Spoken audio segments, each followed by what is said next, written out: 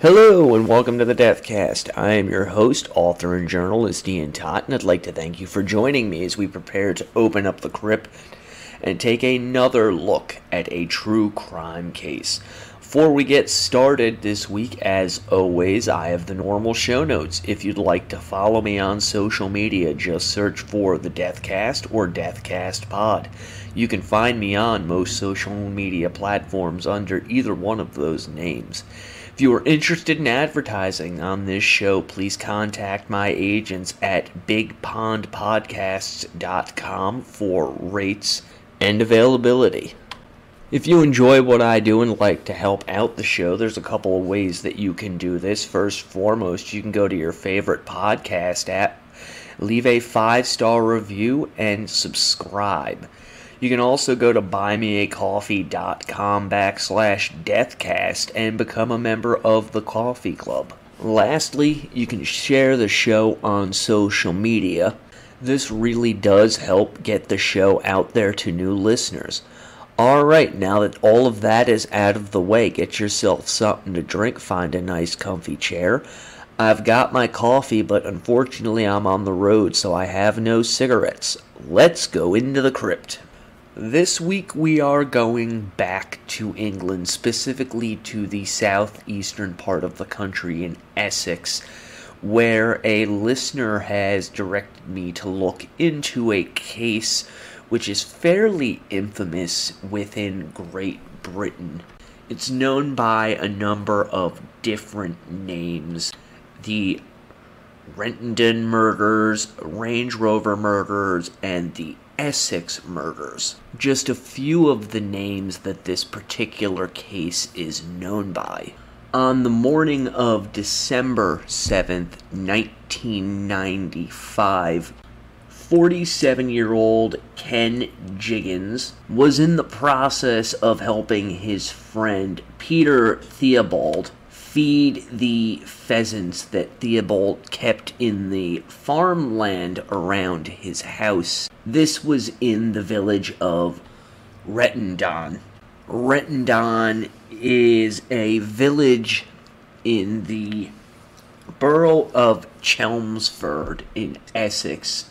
And I was unable to find any demographics for the village, but it looks to have a fairly small population.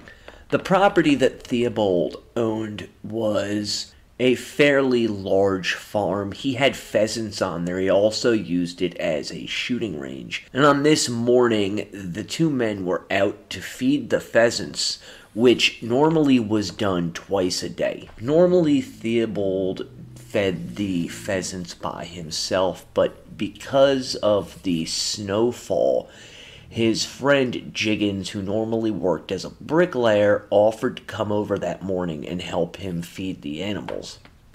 According to Theobald, when he came out of the farmhouse, there was thick frost on all the windows, and it took a few minutes to scrape the frost from the windows of the vehicle they were going to be driving. Once that was done, they set off to go feed the animals. And as they drove, they noticed another vehicle sitting on one of the lanes that cut through the farm. This vehicle was a blue Range Rover, and as they angled towards it, they found that the vehicle was sitting in front of a locked gate that fed down to a pond.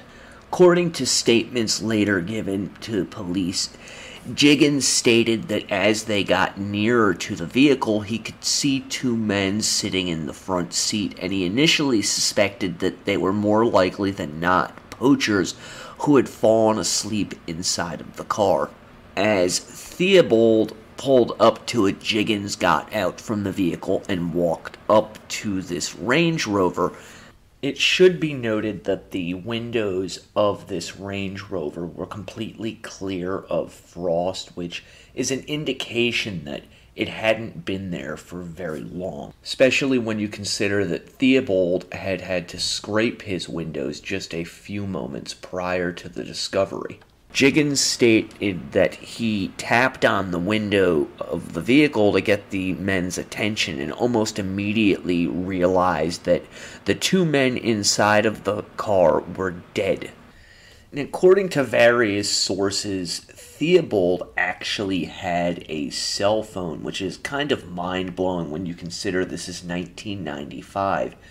At any rate, he did have one, and Theobald, after getting out of the vehicle, he dials emergency services, and as he's describing to them the scene that he's witnessing, he notices a few things. First and foremost, that the driver's hands are still clutched onto the steering wheel. He also noticed that the driver appeared to have a gunshot wound behind his left ear.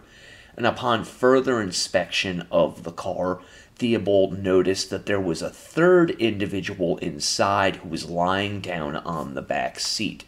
Theobald gave the police all of this information before hanging up and making his way back to his own vehicle, where they sat and waited for police to arrive.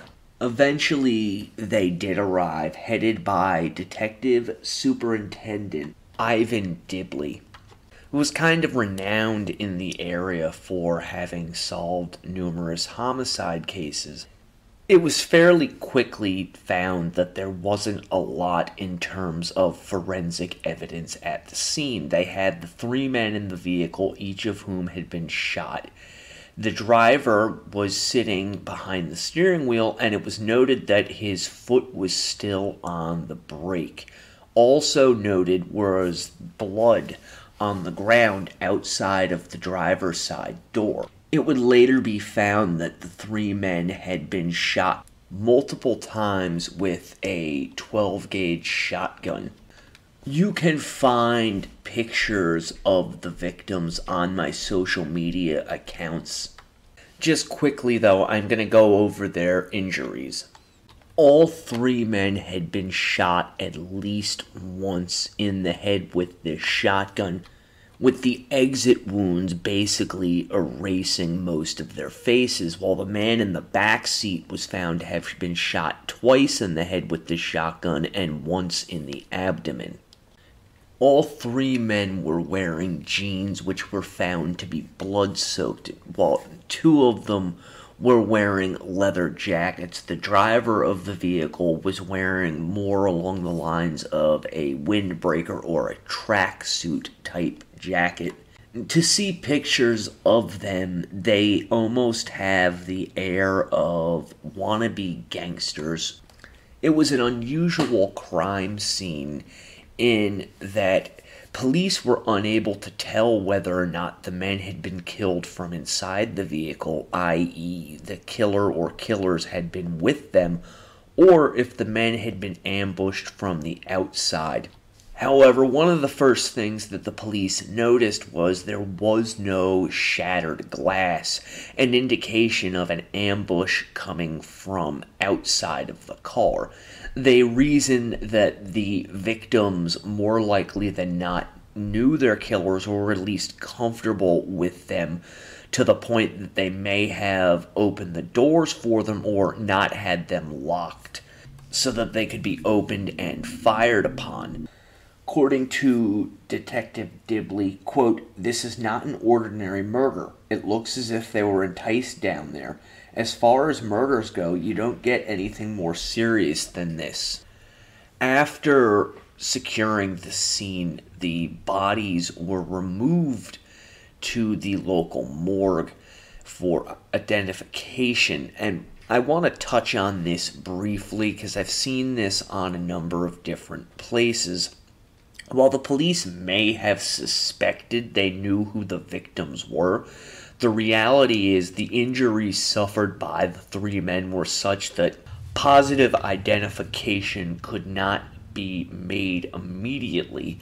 You have to remember they'd been shot in the head with a shotgun, and this caused massive damage to their facial features. They were eventually able to ID all three of the victims, as all of them had criminal records, so when they went and took their Fingerprints, they were able to match them to fingerprints that were on file. The three men were small-time criminals. The driver of the vehicle was 26-year-old Craig Rolfe, while the man in the passenger seat was 38-year-old Tony Tucker, while it sprawled across the back seat had been 37-year-old Pat Tate. I've read a number of different articles online stating that Tony Tucker was the leader of this particular crew, who mainly dealt in drug sales, although there is a number of sources that states the men were also involved in other criminal activity such as loan sharking and protection rackets. Whether or not that is 100% accurate, I can't really say, as I don't have access to any of these men's criminal records. But be that as it may, they were not good individuals, and they had a lot of enemies, leading police to suspect that their murders may have been a gangland hit. Basically, retaliation for one transgression or another. Looking at the crime scene again, police were perplexed as there were numerous areas within Rettendon that were known as drop-off or point-of-sale locations. Usually these were out-of-the-way lanes or ponds, but this particular area where the men had been killed, known as Workhouse Lane, was fairly close to Peter Theobald's house. So the idea that this road would have been chosen for a drug deal didn't seem to make sense to the police, as it would have been very easy for anyone inside of the home to spot the men out there by the road. One piece of information that is often overlooked in this case is the fact that the three men were shot a total of 8 times, with the killer emptying his shotgun before reloading it and opening fire again. Personally, I find that kind of interesting, as given the proximity to the house, you would imagine someone would have heard the gunshots, but at least from what I've been able to discover, no one has ever stepped forward to state that they heard the gunshots taking place. Before we get looking at the actual investigation, which led to this case becoming one of the most notorious in Great Britain, let's look quickly at the victims, specifically their toxicology report. Pat Tate had only recently been released from prison, roughly 6 weeks before his murder took place, with numerous crimes on his record ranging from drug dealing to possession and armed robbery, along with escaping from justice when he fled a jailhouse and rode away on a motorcycle, eventually ending up in Spain, although Britain was able to get him extradited back to stand trial. When they did the toxicology report on Tate, it was found he had a mixture of cocaine, heroin, cannabis, and steroids inside of his bloodstream. I've seen some commentators question this toxicology report, particularly the aspect of steroid usage. Tate was a pretty heavy-handed individual, and he worked out fairly religiously. So the idea that he would have steroids in his system, particularly at this time, 1995, doesn't stand out as anything out of the ordinary for me. It's known after his initial release from prison, there was at least one attempt on Tate's life. This came in the form of someone throwing a brick through his window and then shooting him in the arm. Upon being brought to the hospital, it was found that Tate actually had a stash of drugs on his person, which goes towards what one commentator said about him, that being Bernard O'Mahony, that Tate had a pretty substantial drug problem. Because of being found with these drugs on him at the hospital, Tate ended up getting sent back to prison. So while Tate was sitting behind bars, someone who's basically been called his best friend, Tony Tucker, took care of Tate's various business interests out in the free world. Apparently, Tate owned a used car dealership, which Tucker looked over while he was locked away. Some sources indicate that while Tucker ran this business for Tate, it was in actuality a front for his drug business, and that when Tate got out of prison, Tucker gave him the option of coming in with him, which it appears that Tate took him up on. Craig Rolfe, the driver of the car, was also known to have a pretty heavy drug problem, although I have not seen anything to indicate at this point that Rolfe was actually under the influence at the time of his murder. It's suspected, however, that Rolfe came under Tucker's guidance due to his drug problem. His neighbors described him as being a secretive individual who rarely interacted with them, and this secrecy did not just include Rolfe, it also included his girlfriend and their 7-year-old son, although neighbors remarked that they suspected him of operating in hot cars, as there were always different vehicles in the driveway. They rarely saw the same vehicle for more than a few days at a time. The leader of this group, which has been most commonly referred to as the Essex Boys, was Tony Tucker. Like Tate, Tony was a fairly large man whose main legal business was running a security outfit. Basically, he supplied bouncers to various clubs throughout the area. And it was the supplying of these bouncers that actually led to this case gaining so much notoriety in the UK. This article comes from the independent.co.uk. It's entitled Lee Betts Linked to Triple Killing. It's from Friday, December 8th, 1995, and is written by Will Bennett. 3 men found shot dead in a Range Rover in a lonely Essex lane yesterday were victims of a gangland execution. Detectives are working on a link between the professional hit and a drugs ring dealing in ecstasy thought to be connected with the death of teenager Lee Betts. The 3 men were named as Tony Tucker, Craig Rolfe, and Patrick Tate. Tucker was a close personal friend and sometimes minder to the champion boxer Nigel Benn, and had led the fighter into the ring for championship belts.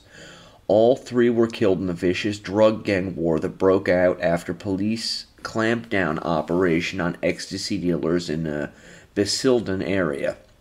The shooting is said by Essex CID sources to have been organized after dealers in the ecstasy trade were grasped by informants picked up by detectives. The 3 men are thought to have been muscling in on the territory of established dealers who were operated at the disco where Lee Betts bought the ecstasy tablets which led to her death. Lee Betts died last month after taking an ecstasy tablet during her 18th birthday party at a nightclub in Basildon. Detectives investigating her death are working closely with other Essex officers on the triple murder inquiry. Last night, detectives from the Betts investigation were being briefed by colleagues from the triple murder squad. The teenager was clinically dead within hours of taking the ecstasy tablet, stamped with a distinctive apple motif, during a night out with friends at Raquel's nightclub in her hometown. She was taken to hospital and put on a ventilator, but never responded to treatment. After 4 days, her life support system was switched off. So there's a very brief overview of the Lee Betts situation.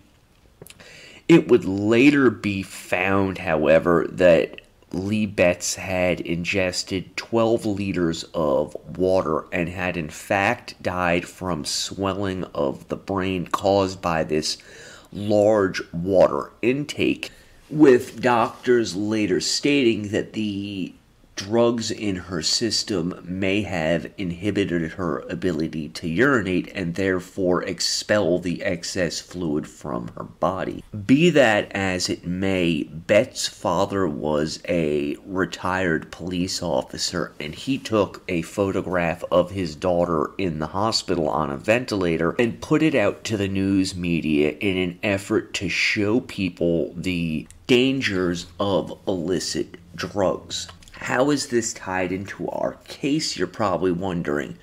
Well, we already know Tony Tucker ran a hired security force business, and there's different stories and sources for this. Some state that his men worked within the club, others that Tucker himself actually worked inside of the club as a bouncer, and that while working at this club, he used his position to sell ecstasy tablets to the patrons. It is known that the Essex boys had pretty much muscled their way into the illicit ecstasy tablet trade in the area and pretty much had a stranglehold on it. So, Lee's death and the subsequent murder of these 3 men, it really inflamed the area because there were reports going on that our 3 victims were in fact selling ecstasy and most probably had sold Betts the ecstasy that was at that point believed to have taken her life. And we will get back to this in just a moment. And we are back. Now, before the break, I was discussing how it was thought at that time that the ecstasy pills that Tucker and his cohorts were selling had led to Lee's death. There are 2 main theories as to why her death may have led to these 3 men's murders. One holds that either a local dealer or possible underworld boss realized that this was going to bring undue attention to the area's burgeoning drug trade, and so he ordered these 3 men killed. The other theory is that a group of underworld individuals decided that they didn't want individuals who were selling tainted drugs to poison the well for them, and so to send a message to other people who might do something similar, they put a hit out on these 3 men and had them murdered. So this is the kind of information that the police were initially working off of as they sought to try and figure out who had done it and why. Because the police were dealing with criminals, they found it very difficult to get any useful information. Really, the only things they had to go on were that the men had been planning to go out to dinner with their girlfriends that evening, and Tucker and Tate were still holding their cell phones in their hands when they were shot dead. Not even the men's families would talk to the police, and it was suspected at the time that the families more likely than not knew who had been responsible for the murders, or at least had a good idea who had ordered them. So police did some stakeouts on the men's graves because they found that vigils were being held at these grave sites. Unfortunately, though, no useful information was able to be gleaned from this. One tip that came in, however, had it that the men had been responsible for the death of a 28-year-old the previous year in November of 1994. This was Kevin Whitaker. The story that was out there on the streets was that Whitaker had owed someone a drug debt. What is known is that Whitaker disappeared on November 17th of 1994 after receiving numerous phone calls from Craig Rolfe. And his body was found a few days later on the side of a road. It was listed as death by misadventure. There were needle marks on Whitaker's arms, and naturally the police assumed that he had died from an overdose. Police learned that during the inquest into Whitaker's death, Rolfe had been called to give testimony and had denied ever knowing the man, changing his story when he was presented with a phone bill that showed that the two men had in fact been in contact. And here's where things get a little murky. Apparently, Pat Tate's mother began making accusations against Tucker and Rolfe at this point, claiming that the two men had injected ketamine into Whitaker's groin area in order to paralyze him. After which point they injected Whitaker with lignocaine, which ultimately led to his death. Tate's mother came to believe that her son's murder was directly linked to the death of Whitaker. Whether this is true or not, unfortunately, we'll never fully know. But Marie Tate, Pat's mother, stated that it was her belief that Pat had been killed in retaliation for Whitaker's murder, along with the other two men, and it was simply a case of her son being in the wrong place at the wrong time. Police have gone on the record to state that while they strongly suspect Tucker and Rolfe in the killing of Whitaker, they do not believe that that young man's death is in any way tied into their own murders. Eventually, though, police were out of leads and they were forced to create a task force in an effort to generate new information, which we will talk about in just a moment. Cobra Killer, Gay Porn, Murder, and the Manhunt to Bring the Killers to Justice by Andrew E. Stoner and Peter A. Conway is the first and most detailed account of the gay porn murder that shocked a nation. Cobra Killer, featured on NBC's Snapped Killer Couples, pulls back the glitzy veil of the gay porn industry to expose a story of deceit, greed, and the ultimate betrayal. Cobra Killer, Gay Porn, Murder, and the Manhunt to Bring the Killers to Justice tells the story of online gay porn entrepreneur Brian Kosis, whose brutal near decapitation on a Wednesday in early 2007 sent shockwaves through the small Pennsylvania town where he ran his porn empire. The basis for the Christian Slater film King Cobra, Cobra Killer has been called an addictive page-turner that you won't want to put down by the San Diego LGBT Weekly, and a grisly, gripping documentary account of the 2007 murder by Passport magazine. Cobra Killer, Gay Porn, Murder, and the Manhunt to Bring the Killers to Justice by Andrew E. Stoner and Peter A. Conway, available on Amazon in paperback and ebook, or at bookstores nationwide. We are back. When we left, we were discussing the creation of a sting operation which came to be known as Operation Century. And this was a joint effort by both the Essex Police and the RUC Special Branch, which is basically the Welsh version of the FBI.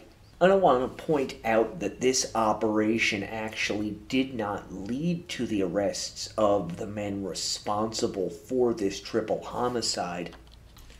According to some documents, this operation actually got underway on February 9th, which was the same day as the 1996 Dockland bombing of Canary Wharf. This bombing was carried out by the Provisional IRA, which is the shorthand term for the Irish Republican Army, in which a truck bomb went off in South Quay, which is an area of London. Now, supposedly the Provisional IRA sent warnings 90 minutes prior to the detonation of this bomb, although unfortunately they were not able to get everyone out. 2 people died, more than 100 people were injured, and over 150 million pounds worth of damage was done to this area. Eventually, someone would be convicted of this crime. The reason why I bring this bombing up is the police actually used the problems that were going on in Ireland at the time in an effort to try and bully the individuals they believed to be suspects in these triple homicide into giving them the information that they wanted. Numerous reports have it that the police and the special branch communications with these suspects became increasingly profane and violent, with one individual stating that the things that the police and special branch told these suspects, if anyone else had said it, would have been considered death threats.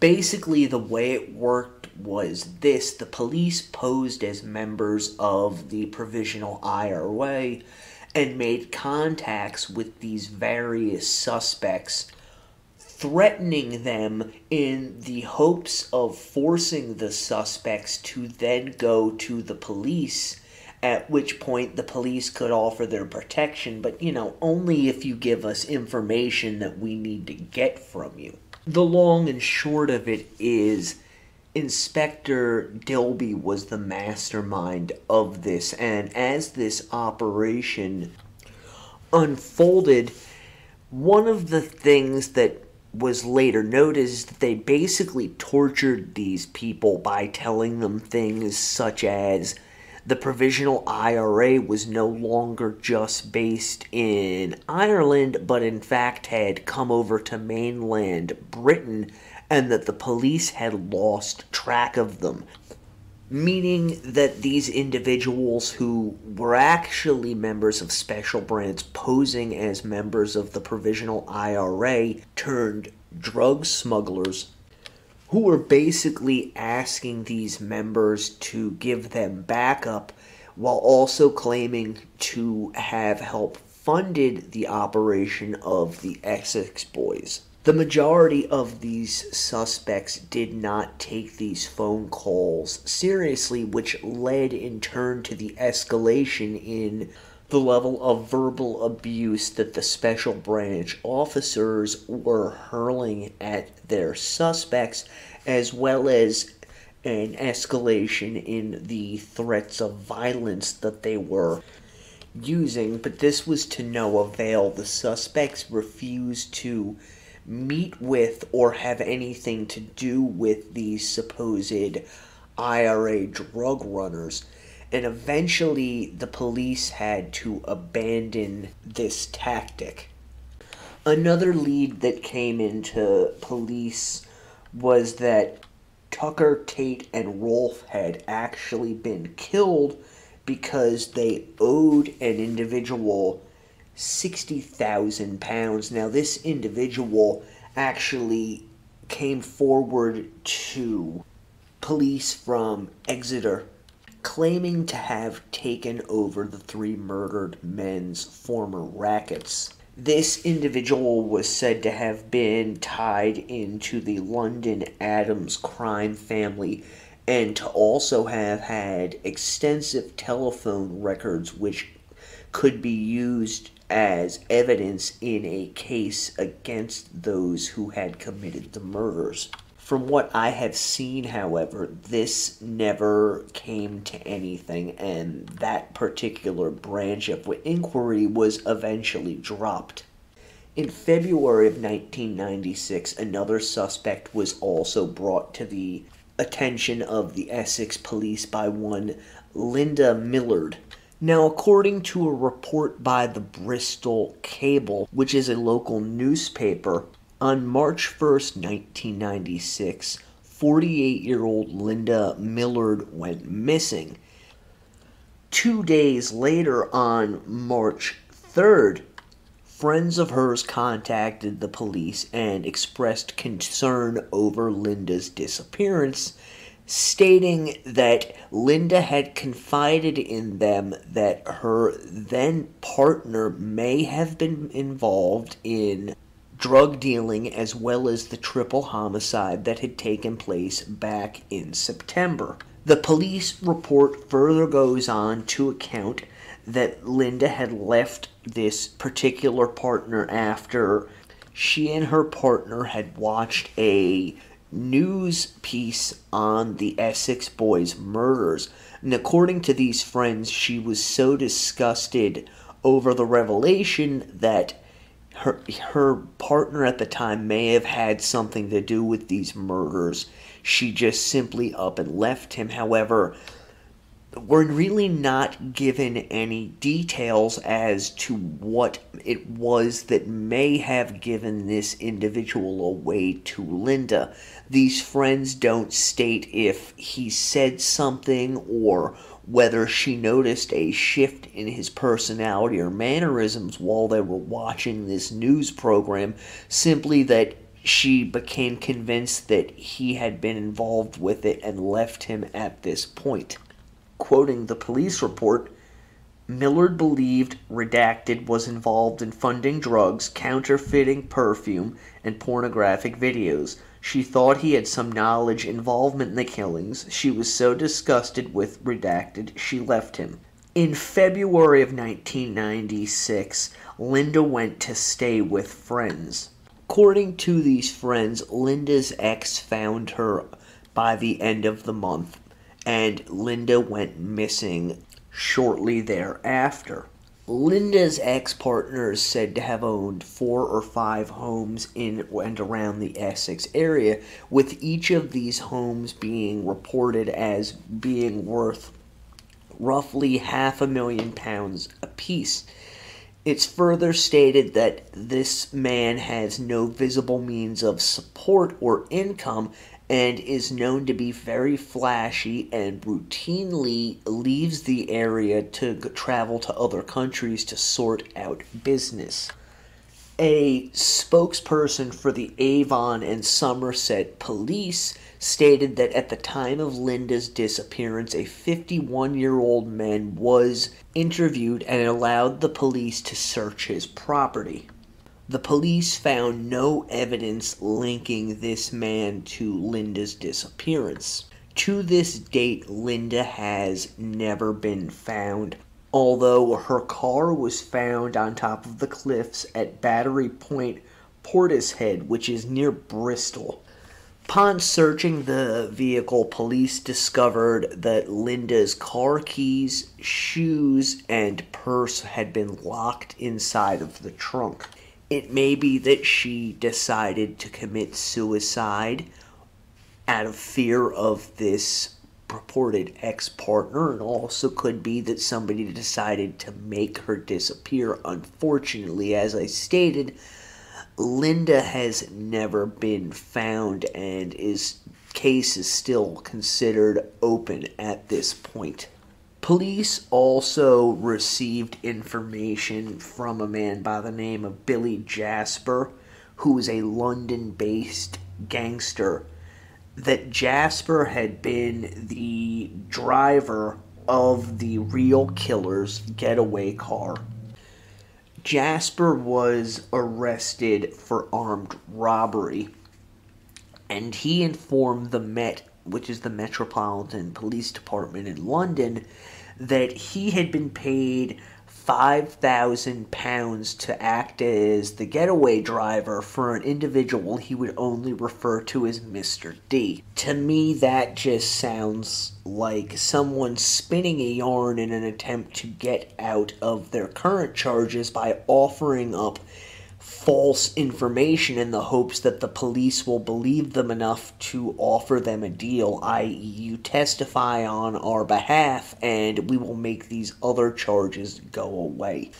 Police were really searching for any leads that they possibly could. At one point, they even suspected that the murders may have been tied to £500,000 worth of marijuana, which had been found in a pond in West Hanningfield that they believed to have been dropped by an airplane. After the discovery of these packets of weed, Detective Dibley went on the record stating that he suspected highly that there was a link between the cannabis and the triple homicide that he was working.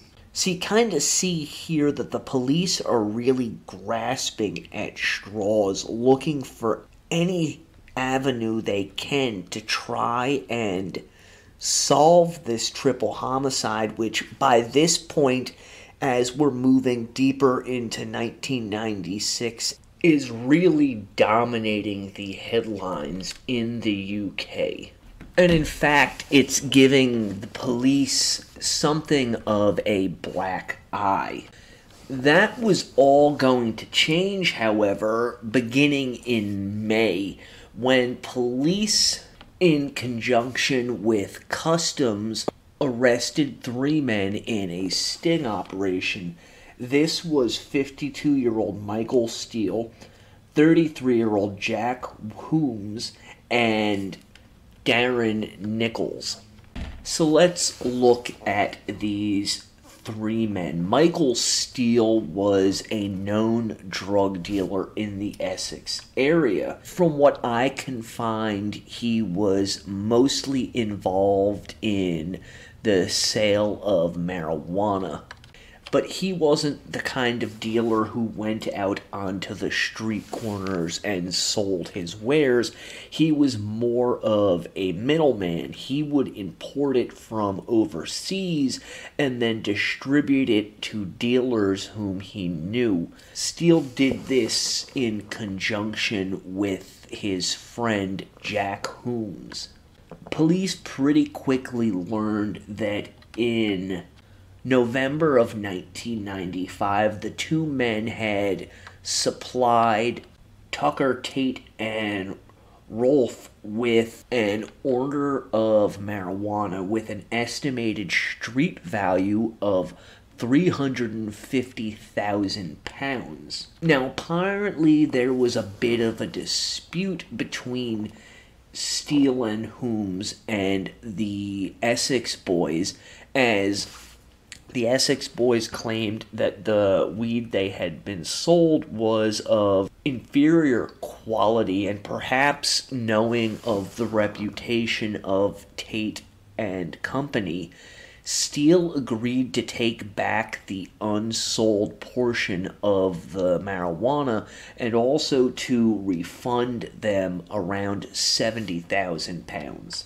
According to various reports, after this money was given back, Tate stated he never received it and also shorted them on the drugs that he returned to Steele and Holmes.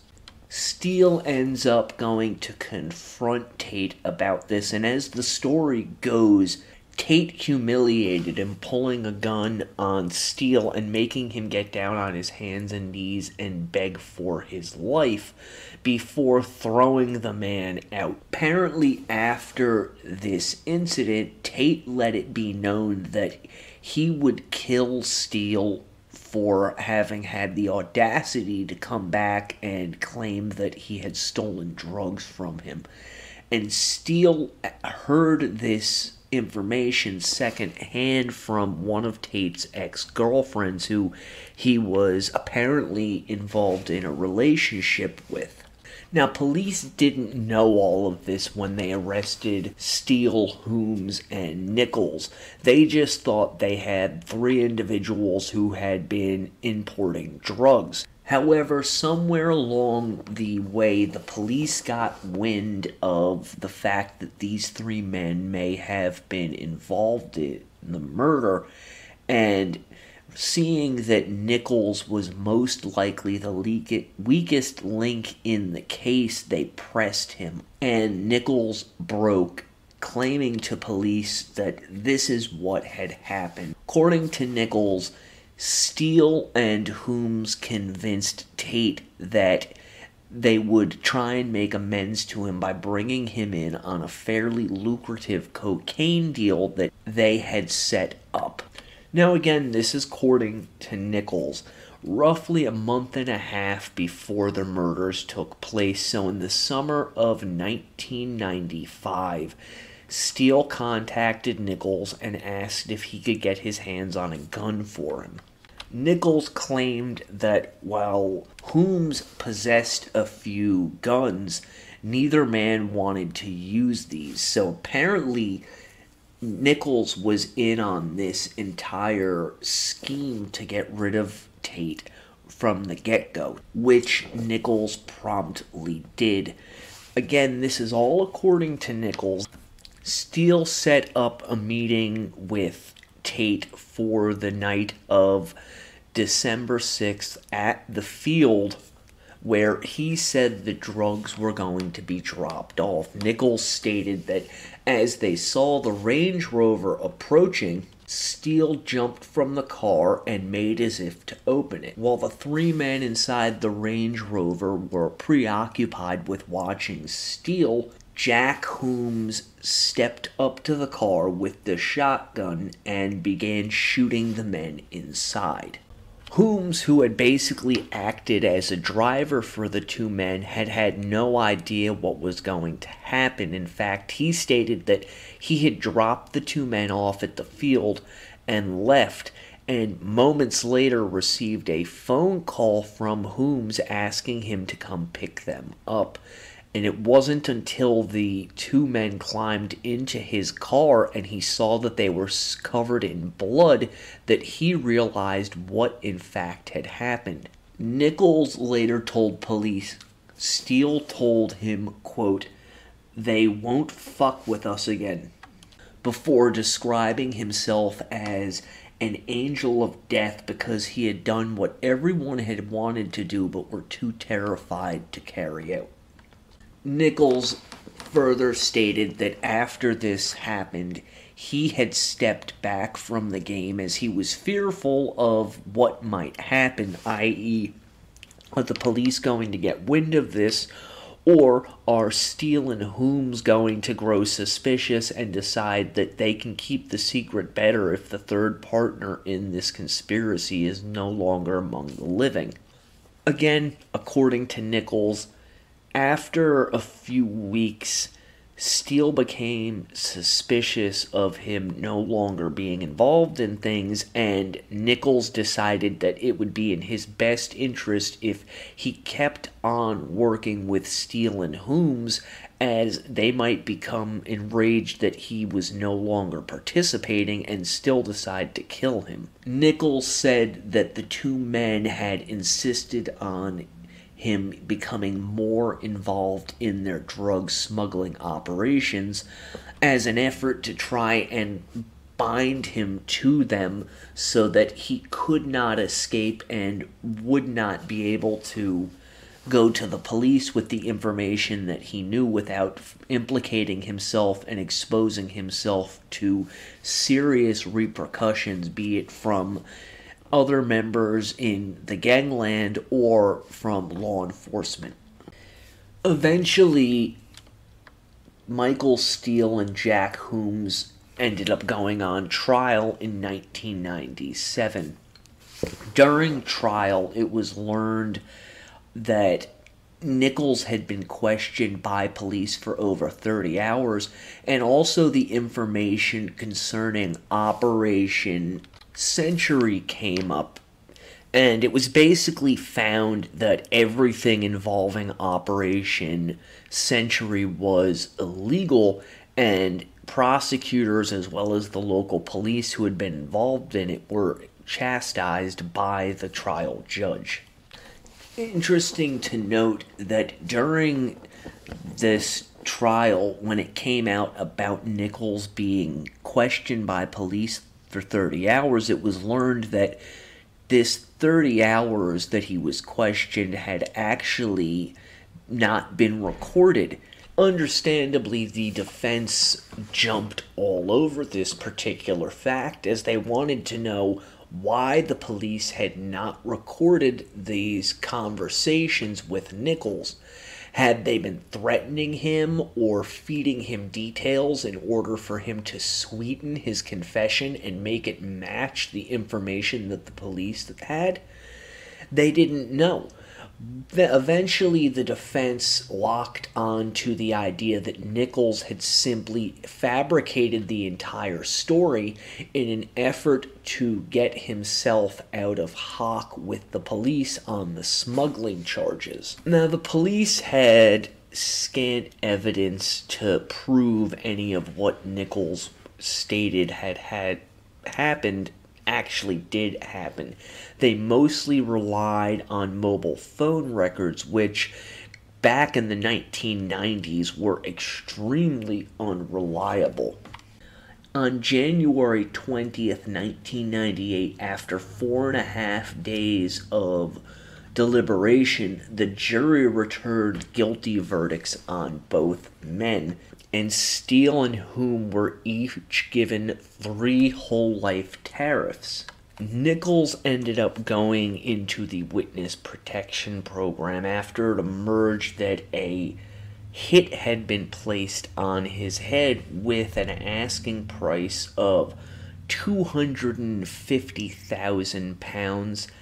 I highly doubt that number. If you know anything about gangland hits, for them to put a hit on somebody of that magnitude, the person or persons that they took down has to be extremely high up in the food chain. We're talking like mafia boss level to get that kind of a hit put out on them, and from all indications, neither Steele or Hume warranted that kind of authority or respect. So I think that the £250,000 that was claimed to have been placed on Nichols' head is more likely than not an extreme exaggeration. Usually with this kind of thing, they'll put a hit out on a snitch for, 10 to 15,000, not £250,000. That's absolute bullshit. If you look at Joseph D. Pistone, the FBI agent who went undercover as a mafia member for, I think it was 6 years, he took down pretty much every single mafia boss in the New York's 5 families, and that's the kind of target that was placed on his head. I can't see two guys like Steele and Hume's warranting that amount of money. Steele and Hume have both maintained their innocence since their convictions in 1998, repeatedly appealing their convictions as well as the evidence used to convict them. Most recently, a group of private investigators working for TMI have come forward claiming to have begun investigating the case in 2020. Now, this group claims to have uncovered evidence which casts doubt on the convictions of these 2 men. Now, naturally, this group of private investigators have landed a 3-part series with Sky News, And they claim that they would not be doing this if they didn't have evidence that exonerated the two men responsible for the killing, and I'm just stating right now, I'm calling bullshit on that. They're doing this because Sky News offered them money to do a show on it. That's why they're doing it. In any event, according to this group of private investigators, they have evidence that links the men's murders to a almost 500,000 pound robbery that Tate had allegedly taken part in. This was the robbery of an armored car. Now, these private investigators state that this man who is giving this statement was actually interviewed by Essex police shortly after the murders took place. Unfortunately, they don't really give any evidence to back that particular assertion up that Essex police actually spoke to this man about this armored car robbery and Tate's involvement in it. These private investigators further go on to state, quote, "Because of our backgrounds, our history, and our knowledge of organized crime, particularly in East London, we were able to get behind that. We were able to identify officers who dealt with him, criminals who knew him, and his account is compelling," unquote.